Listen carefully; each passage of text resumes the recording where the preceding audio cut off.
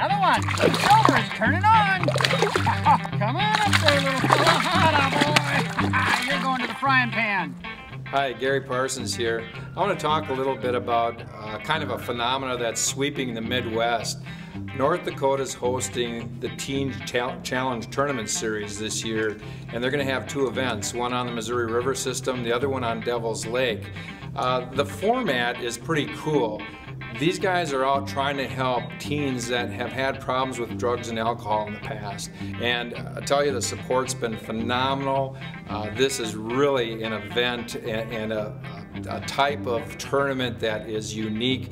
I would encourage everyone who gets the chance to fish this event and help out. It's the North Dakota Teen Challenge. It's a cool tournament series. You won't regret it.